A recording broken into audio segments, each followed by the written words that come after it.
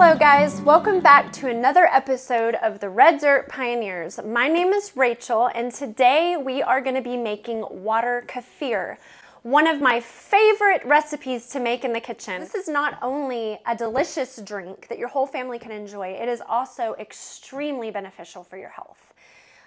If you've heard of other probiotic drinks like milk kefir or kombucha, this falls along the same lines of those two drinks. It is a probiotic drink, but each of those different beverages have different beneficial bacteria in them. The stuff is great, it tastes delicious, it's much smoother than kombucha. Kombucha to me is a little bit vinegary, a little bit bubbly, and usually it keeps a little bit of its sweetness. This has a much milder taste. It does not have a vinegary taste at all, and it gets extremely bubbly, which is my favorite part about it. I love the carbonation, especially on a hot day outside. One of my favorite things to do is come inside and have ice cold water kefir. So, my water kefir grains I bought from a company called Florida Sun Kefir. You can also go to Whole Foods or Natural Grocers and they sell them on their shelves as well. When you receive your water kefir grains in the mail or if you get them off the shelf, sometimes they come as dehydrated, but the recipe I'm teaching you today, this is hydrated grains. They come in little containers and each container is about 1/4 cup, and 1/4 cup of water kefir grains can ferment about 4 cups or 1/4 of sugar water. I am going to be doing a much larger batch because I have been making mine for about 3 years now and I have really built up my supply of grains. So I make 2 1-gallon containers every 3 days. And that makes 8 24-ounce bottles for my family. So I have about 1 cup of water kefir grains in this bowl. And you're just going to take the ones that you have in your container. And like I said, it's probably going to be about 1/4 cup because that's usually about how many they send you. And you want to make sure your vessel is cleaned and sterilized. So we're going to take the kefir grains and we're going to put them into the vessel that we are going to be fermenting our water kefir in. This is exciting and I am spilling them everywhere. It's okay, I've got plenty. So now that we have the grains in their vessel, the next step is to prepare your sugar water. So for 1/4 cup of grains, you are going to do 4 cups of water to 1/4 cup of sugar.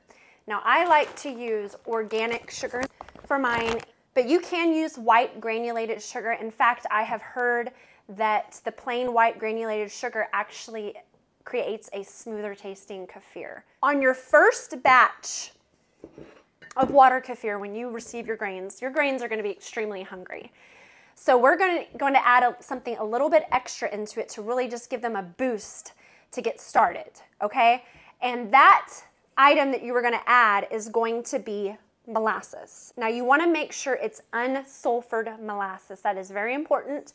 It has to be unsulfured or you will kill your grains. If you are just doing a quart-sized jar, you only need to do about 1 tablespoon. But that's just going to give those grains a good kickstart and get that ferment going for you and your family. So I just did 2 cups in here, heated it hot, added 3/4 cup of sugar in my molasses, dissolved it, and now I'm gonna add in the other 10 cups. And I am going to go ahead and pour this on top of my grains.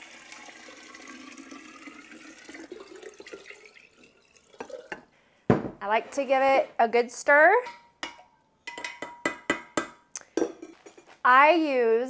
These are just 100% cotton napkins that I have, and they're breathable, and I've been using these for 3 years now, and I've had no issues. So this first ferment is aerobic fermentation. And what that is it means that this is fermenting with the help of oxygen. And that is why we're using a breathable material on top so that it can get air. Because these are living organisms and they will use the oxygen in the air to help move forward with this fermentation. Now the second fermentation, that is anaerobic. So there will be no oxygen other than what is in the bottle when you close it up. And that is what's going to give you that bubbly, fizzy drink. So we are done with the first fermentation. We've got our top on. I like to keep it in a cool area of my house. My kitchen is really the best spot. My kitchen is not too sunny. I only have 2 windows in here, and I have a pretty large front covered porch, so there's not a lot of sunlight comes into here. Some people like to keep their ferments in the dark. I don't have any issues in this house, and you know, it's kind of covered by the towel. So I just keep it over by my sink, and in about 2 to 3 days, it is going to be ready to bottle. So let me go ahead and put it over in its spot.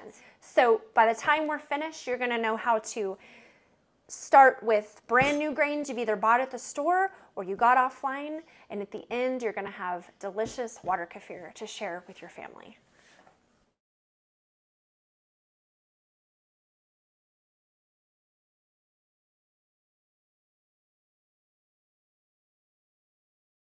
Okay guys, we are now on day 3 of the fermentation of our water kefir. So this is the first fermentation. I want to show you first of all the supplies you're going to need to set up your second fermentation. I've got my funnel. I have got a 1/3 cup measuring cup, a towel. I've got my flip top bottles. We are going to hold a little bit of the first ferment back and put it back into our second batch, and the rest is going to go into here. So these are 24-ounce bottles, and for 24 ounces I add in a 1/3 cup. You can do it however you want. You can add more, you can add less. I would say if you're going to use like a 16-ounce bottle, which is typically what you're going to buy online, I would do like a 1/4 cup. So anyway, let's get started and let's see how this turns out. So let's take the top off. As you can see, you know, remember we added in the molasses, so that's why it's a little more brown this go around. I don't add in molasses every time. I only do it like every 2nd or 3rd ferment, just to give it some extra minerals. You don't want to overdo the minerals. You kind of have to watch your grains. If they are overworking and they're getting too many minerals, they will start breaking apart into small pieces, and you don't want that.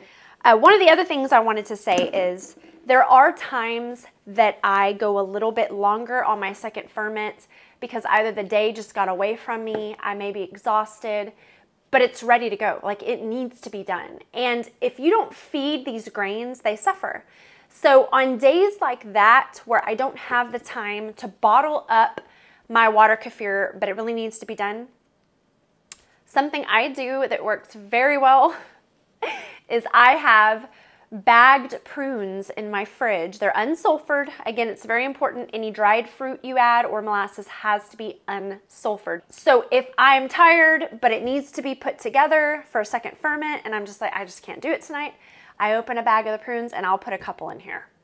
And that will tide the grains over until the next morning or midday the next day until I can get everything set up to bottle. Those prunes will be completely stripped of their sugar. And they're actually good. I enjoy them. I eat them because they're beneficial. They're fermented. But that'll keep your grains happy until you can get to them. The other thing I forgot to mention is you're also going to need a vessel to catch the water kefir in. This is plastic. Plastic is fine right now because this is just going to be a quick transfer into here and then from here into a bottle. Anything that's going to sit long term with this stuff in it, it needs to be glass, or it needs to be a crock that has been glazed appropriately that can handle acidic food. So just make sure that you have a vessel that is appropriate for this drink. I also have a mesh strainer, and this right here is just a 100% organic cotton cheesecloth because, yeah, that's me. I'm the organic girl. All right, so I'm just going to lay this cheesecloth over the mesh strainer, and we are going to pour. That's all we're going to do. Just slow, steady pace so we don't make any spills. I made sure that I have a vessel that is large enough that it will not spill over. I have done that before. Again, try to remind yourself to hold a little bit back for the next ferment. So we're going to go ahead and strain these. A lot of times I'll pick out the healthier grains and only keep those, and then I'll feed the rest to the chickens or the pigs. I'm not going to do that right now. It's late. It's not going to hurt anything, so I'm just going to put them all back into this jar. My hands are washed and clean, so I do handle my grains. I try not to handle them too much. I don't overhandle them, but it is okay to touch them as long as your hands are very clean.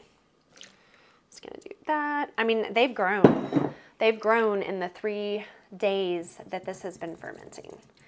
Sometimes you'll see little tiny grains floating around in there, and that's the new babies developing. Remember, pour a little bit back in. Just pour it a little bit. It's sizzling. I don't know if you can hear it. It's already sizzling. This stuff is so good. Oh, I love it. I love it so much. All right, we're gonna set that aside. So here, guys, this is our liquid gold. That's what I like to call it. So I'm gonna lay out my towel. I should have already done that. This is my towel for any spills. All my clean, sterilized bottles. We have our funnel.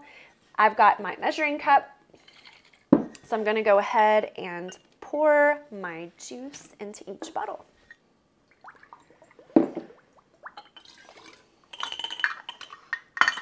All right, we're gonna run out, but I have another bottle right here. Now what I'm going to do is I'm gonna fill the bottles with the water kefir. You wanna leave room because you want gases to be able to build up in here. If there's no room, then it's not able to really carbonate sufficiently. And this, guys, is the last step of bottling for your second ferment. I always give my bottles a good wipe down because you usually get juice and stuff on the outside. The typical waiting period for my water kefir to get to the perfect taste that we prefer in my family is about 2 days. Sometimes I let it go for 3, just depends. Mainly on the temperature. If it's summer, it ferments way quicker. But 2 to 3 days is usually about perfect for my second fermentation.